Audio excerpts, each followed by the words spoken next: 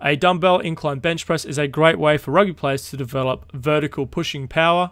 We want near full range of motion. We don't want to just stop at 90 degrees with our elbows. We want to bring those dumbbells down to just above our shoulders. We create a stable base by pushing through our feet and slightly arching our back for stability. Whether we are using a barbell or a dumbbell, the bar path or dumbbell path should be slightly diagonal. It should not be straight up and down. To keep our shoulders safe, keep our elbows slightly tucked so we don't have them at an exact right angle, as seen in the side-on demonstration of this video.